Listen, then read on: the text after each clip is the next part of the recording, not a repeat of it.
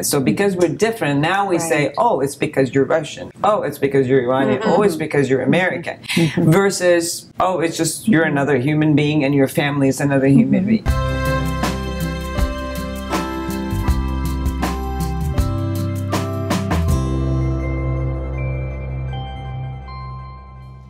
So what's the best advice we can give to a couple that's getting into an interracial relationship? And maybe it's an interreligious relationship or an intercultural one. I think there's so many differences. It would be great to give some advice to everybody.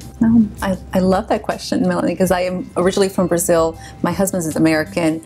So talking about big differences, I have a wedding picture with our families. We're all on top of each other and hugging. And his family, we're just kind of standing. There's no touching there. But when there's love and their connection, there's so much acceptance of these differences.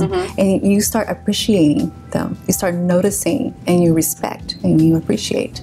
So really be open and be curious. Like, how come they're different this way? It's interesting.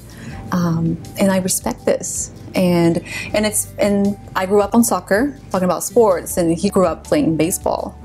I knew nothing about baseball. I kind of didn't like it. It kind of seemed boring, but I love it now. So when you kind of fall in love, you are more open to these differences and be curious to get to know your partner better. I've always said that, when you marry somebody, you should marry somebody who opens more doors than shuts them. That's great advice.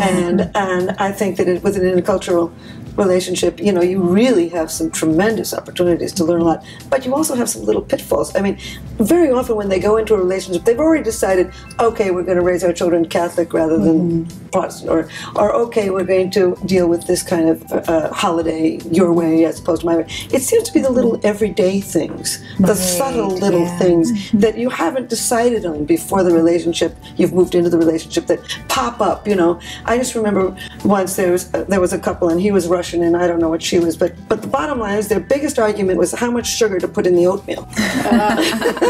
Now you don't plan that before your wedding day. These are little things. I see a lot of multicultural, multilingual, and multi-religious people who are constantly marrying, because I come from Iran and all of this region has been married to different religion and different groups right now. One of the things that I've seen is, I think all marriages are multicultural marriages, because I don't care if you marry your neighbor, if you marry, it's not good, but just as an example, married your cousin, your second cousin, it's still from a different culture of the family that they come in. So that openness of getting to know them and being open and curious about knowing that, it would be great. I just think that we have a name to put on it. So because we're different, now we say, oh, it's because you're Russian. Oh, it's because you're Iranian. Oh, it's because you're American. Versus, oh, it's just you're another human being and your family is another human being.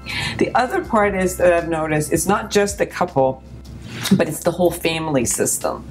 That the family system has a particular rituals, and if you're going to marry somebody with a different religion or a different culture, you really got to be able to go into that culture and learn it and love it and be that. And blend them, right? You don't have to give up your culture. And that happens a lot with multicultural couples, is that maybe one partner may push their own traditions and those norms, and that can create a little bit of the stress. Sure. And listening to the anxiety that is created when there's difference, the dissonance, the distress. You'll know as you're trying to get out on that bridge of connecting and getting to know that person and where they come from and how they're feeling, you'll know when something isn't working, when you've stretched too far. And that anxiety is the signal, I think, that okay, this matters. Anxiety sort of tells us that we care about things. So, especially in intercultural couples, but in any couple, when we get to a place where we're stretching too far or we feel that anxiety come up, it's important to listen to it and not just blame it on the other as you're different or fight about it, but to really hear, what does this mean? What's my anxiety trying to tell me? It sounds like the advice we're offering is very similar to what we would say to any other couple. Enjoy your differences, learn about your differences, embrace each other's family, be curious about each other, and reach out for support if you happen to need it.